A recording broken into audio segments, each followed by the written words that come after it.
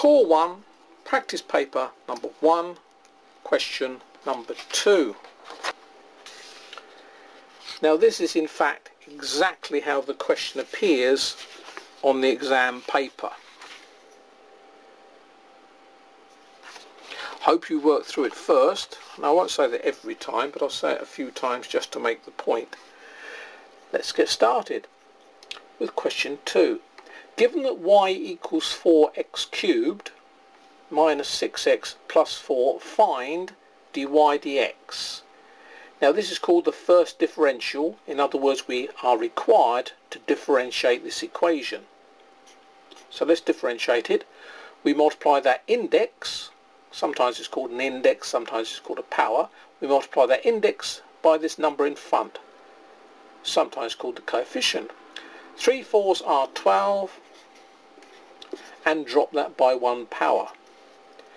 Now when we differentiate something like minus 6x, sometimes we're just taught that the x disappears and you're just left with the 6. But there is a better reason than that. If we consider this is x raised to the power 1, then we can go once 6 is 6, drop that by 1 power and get x to the power 0. Now you should know that anything raised to the power 0 is in fact 1. So this is in fact saying minus 6 times 1, which is just minus 6. So okay, I could have just written down minus 6. What about the plus 4? Well, some people just say the number differentiated disappears. Again, that's not strictly speaking true. What in fact is we consider this as 4x to the power of 0, because anything raised to the power of 0 is 1, 4 ones, so that is just 4. And if you consider this as multiplying the index of 0 by 4, then in fact it does become 0. Okay, you don't need to know all of this to get the answer right. You can just say, oh, it's 4 3s are 12, drop that down to a 2, the x disappears, I'm left with a 6, and the 4 disappears. Oh, there you go. d2y dx squared is saying find the second differential.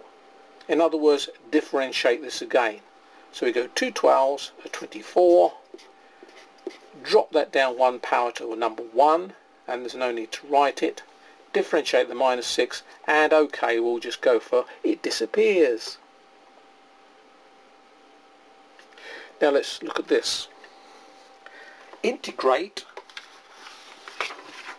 with respect to x this expression. This is an integral sign. Integrate with respect this expression. Sometimes you need to rewrite the expression before you get started. So in fact we do have to rewrite this as 6 x to the power of minus 2. That's called the reciprocal. Now when we differentiate, we multiply the 4 by the 3, the 3 by the 4, drop that by 1 power. This is the opposite way round. We need to raise the index by 1 power. I wonder if I'm doing too much teaching.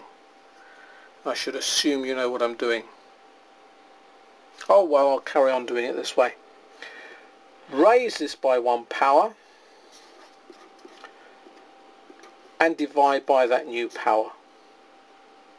Now what about integrating this too? Well, we can just say, oh, the x comes back from wherever it disappeared to. And that's the way most people are going to remember, I suppose. But what I mustn't forget is when you integrate, you also have a constant of integration, which could be any letter you like, but usually we use the letter C or the letter K. This is the correct answer, but this is algebra, and we should always remember, always simplify algebra where possible. Always make it look simpler. So in fact we can consider that minus, and we can consider this as the reciprocal of x to the power 1. So in fact this is a simpler looking answer. whenever you have algebra, you're always expected to simplify it. Let's have a look at the marking for this then. So this first differentiation, we'll get 1 mark for getting that part right, 1 mark for getting that part right, 1 mark for getting that part right. So that's nice and easy. For the integration, I would expect you to get 1 mark for appreciating you need to rewrite that, and then 1 mark for each part of the integration, including 1 mark for this constant of integration. So that's question 2. If you want to see the whole video going over the whole of this paper, then for more information visit www.mathstutor.biz. I hope to hear from you.